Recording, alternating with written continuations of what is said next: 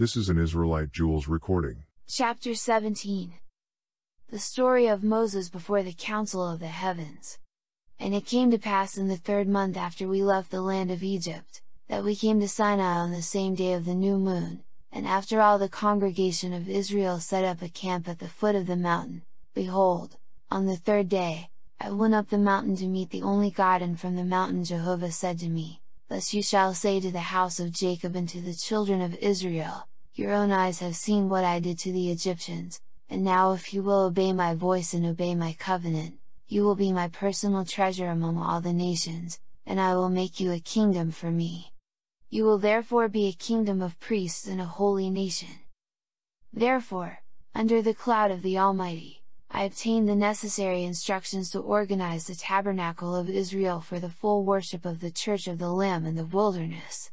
It was when the Lord caught up me again, and I, Moses, obtained the information concerning this book, which should remain sealed until God judges it prudent to reveal these things to the children of men, when the Lord shall raise up a Moses like me, in the figurative sense, for he will be taken from among the nations, from a land that does not correspond to the covenant made by God with his people in the fullness of time, but this one whom God chooses, he will be sent to proclaim repentance to this people in the last days. On this occasion I had the most astonishing privilege any man had ever had before. In preparation for what the Lord had told me, he led the children of Israel to the foot of the mountain on the morning of the 3rd day, thunders, and thunderbolts, and they sounded from the top, and the sound of a trumpet sounded, announcing the coming of the Almighty. The whole camp was filled with smoke, for the Lord had come down in a great chariot of fire. There was a cloud around the chariot, and rays of light pierced the fog in the sight of all Israel's nation, for how much it was possible to be seen through the fog, God sitting on his throne, under a polished layer of fine amber which stretched upon itself. But behold, when the children of Israel came so close, God commanded me to go back to them and warn them to not come so close to something that they cannot touch, even same the priests, for the people had not yet consecrated all things in a united order, just as the people of Enoch did in former times. Therefore, they could not bear the command that said, Even an animal, if it touches a sacred mountain, must be stoned to death. Then, as I, the Lord, will spare him who profanes my sanctuary, behold, I, Moses, am not pleased with the lack of reverence of this people for my presence, and their evil mores is an insult to Lord, their Creator. For up there in the mountain, Jehovah laid his hand upon me, and conferred upon me the keys of the dispensation which I should preside over. And he carried me to a very high mountain, above the clouds, until I came to the city of God, the heavenly Jerusalem. It was then, that I came to see something so impressive, that I, Moses said, I am trembling with fear, my God. And the Lord said, What you see is the Mount Zion, and unto the city of the living God, the heavenly Jerusalem, with his thousands of angels round about. And, behold, it is given unto you permission to participate in the assembly of the elder sons of God, which is the church of the firstborn of the Father, that is, of those who already have their names written in heaven. To you, Moses, it will be permitted to watch God presiding at a universal conference, for purposes, to determine the reward of the just spirits that have been perfected in the world, and you will see the only begotten Son of the Father, yea, the mediator of the new covenant, through whom you can be perfected. Then it came to pass, that on this occasion I, Moses, saw God as one man sees another before his eyes, and God, face to face, spoke with me, and the glory of God was upon me. Therefore, I, Moses, could bear his presence, although at no time did I dare raise my eyes to see his face. Therefore, God added, saying, Behold, you, Moses, having the priesthood power of my Son and being in accord with his ordinances, may look directly into my face with your eyes, though no man can see my countenance and remain alive without this priesthood.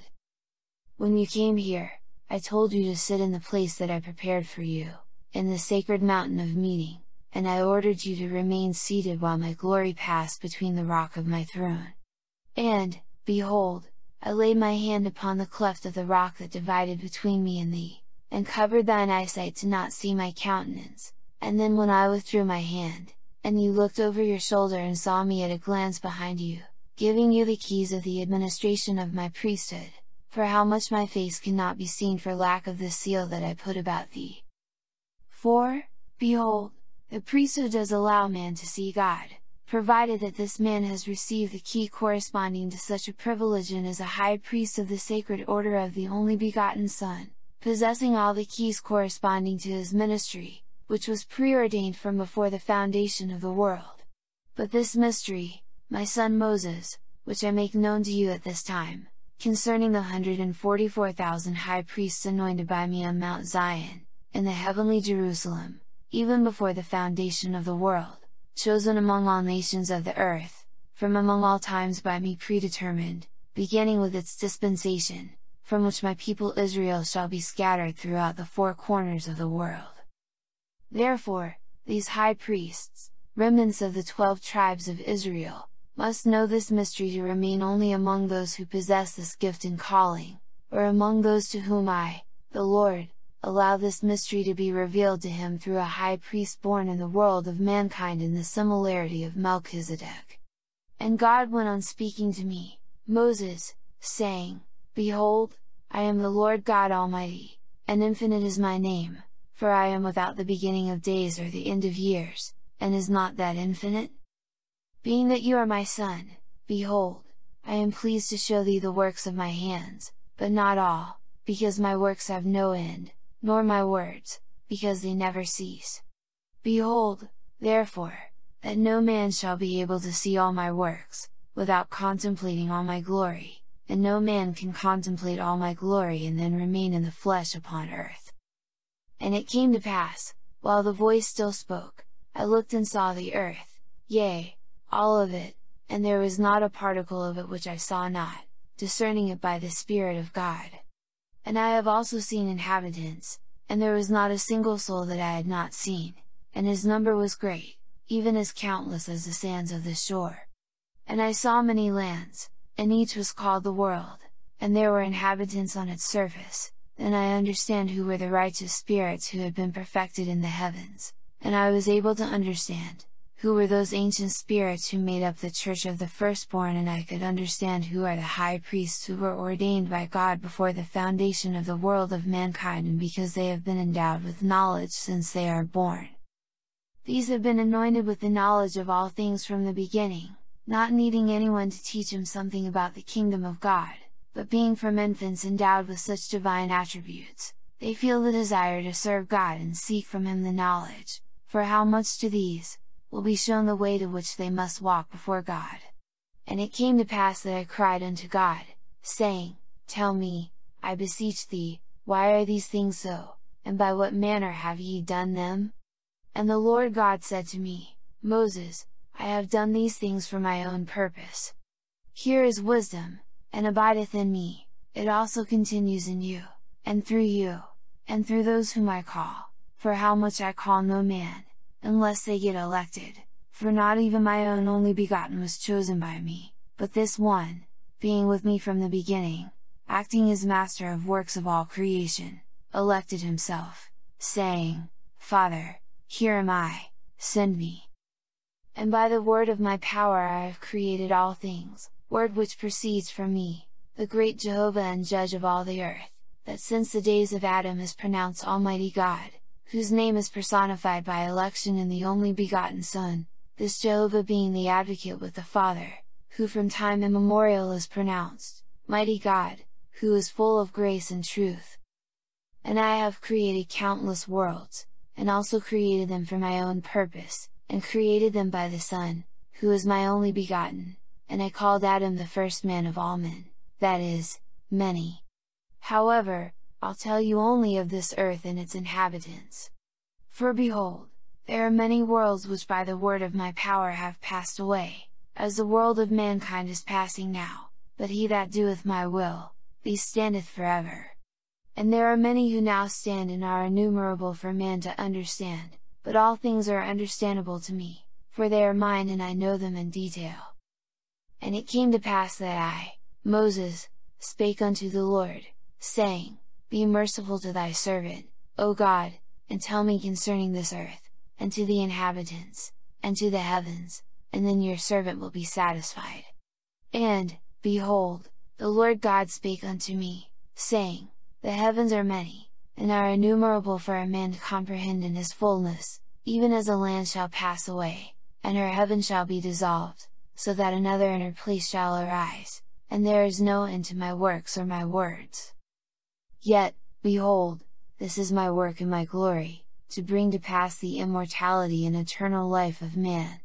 And now, Moses my son, write these things which I will tell you at this time, for in the day when the children of men shall despise my words, and shall take away many of them from the book which thou shalt write, behold, I will raise up another like unto thee, and they will again be within reach of the children of men by these things that you record now, so that these words of mine may find all those who believe in my everlasting gospel, that this knowledge which will be revealed by this man whom I will raise up in the last days, like you, will gather again those who belong to me, for they are my elect to support this my work and restore the heritage of my people in the final part of the fullness of times. Thus, in the face of thunders and lightning and sounds of the trumpets proceeding from the heavens, Jehovah the Almighty made me deliver His law with a sublime display of authority, so that not only the nation of Israel would know that He is the only true God and alive over the sons of men, but that His people in every dispensations may know that there is no God besides Him,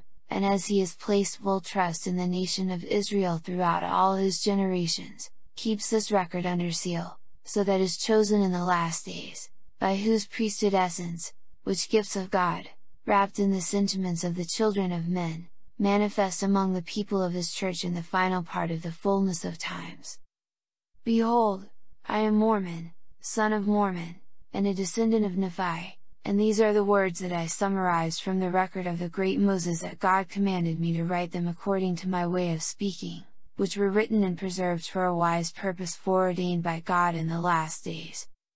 Behold, this is all that God commanded me to extract from the record of Moses, for the purpose of compiling on the plates I am transcribing, in which I am making a complete account of the things required for God, to be sealed in 2 stages, these words of Moses, which will be revealed in the first stage in preparation for a deeper knowledge that unfolds with the opening of the other books that compose the set behind the first seals, which should be opened in preparation of a people for the coming of Christ in His temple, with the purpose of this people being prepared for when He comes upon Zion of the last days. And unlike the days of Moses, when he came down upon the top of Mount Sinai, whose people were not worthy to touch the mountain where the Lord stood by His servant Moses, His Son Jesus Christ, will find at last, a people who observe His commandments, strictly clean from the filthiness of the world of Satan and pure of heart, having all things in common, just as in the days of Enoch, when they lived in a united order. Amen.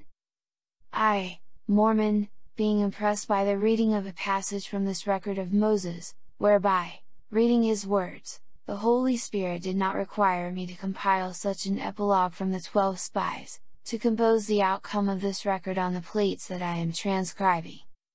However, after concluding what the Lord actually asked of me, I began to beg the Lord that the story of the spies of Moses, who were sent, one from each tribe of Israel, therefore the 12 apostles, to bring good tidings of the earth promised to the children of Israel, may also be written by me, Mormon, here on these plates. It follows, therefore, as it appears in its details in the record of Moses. Only understanding this stretch is enough for anyone to understand the power of human feelings and the extent that connects us to gifts from the name of God. Amen.